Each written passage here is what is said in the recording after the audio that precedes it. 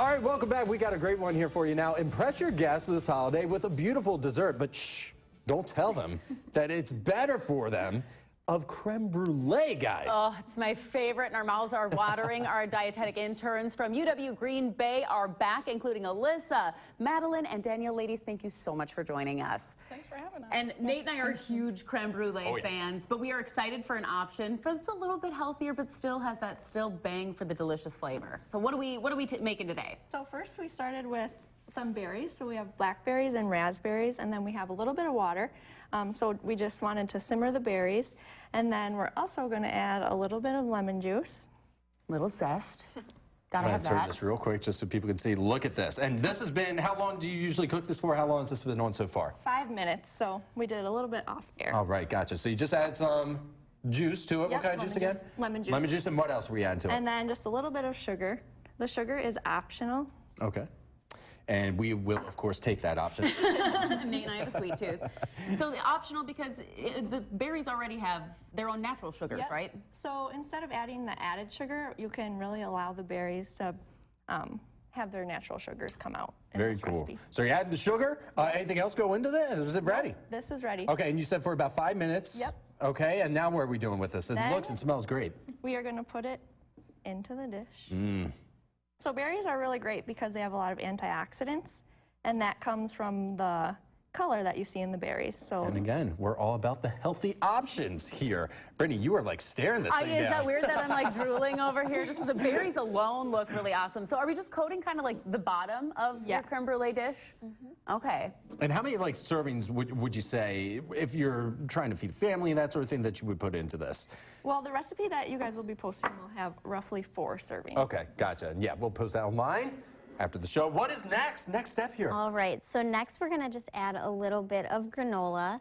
It adds just a little bit of fiber, and it's lightly sweetened, so it's not too sweet. And then on top of that, we're going to put some of our Greek yogurt. So Greek yogurt is great because it's got double the protein of your traditional yogurt.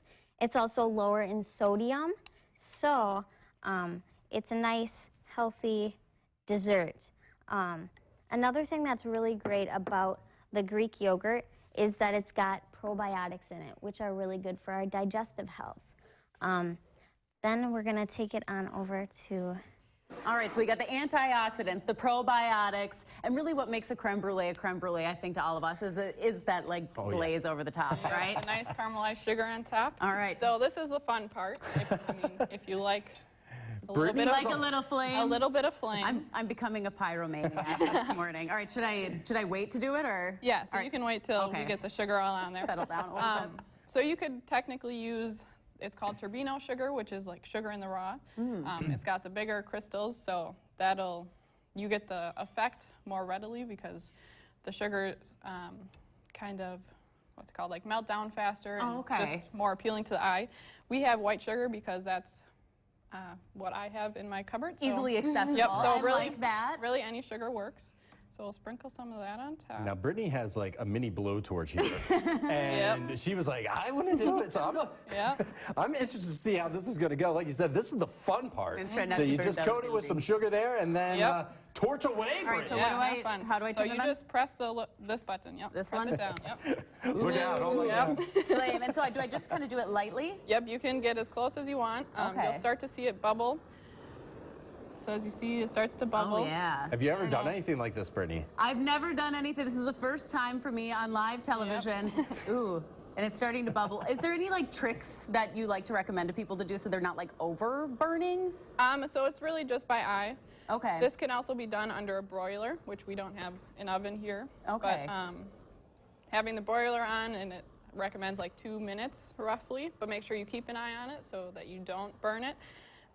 There's all different kinds of ways to do it. Different techniques. Well, I'm having a lot of fun. But Nate, I think we're going to have you try this coming up a little bit later. But you can find this recipe, a really healthy option for you to get your creme brulee on this holiday season. Impress your guests. We'll have that all at wearegreenbay.com/local5live. We'll be right back.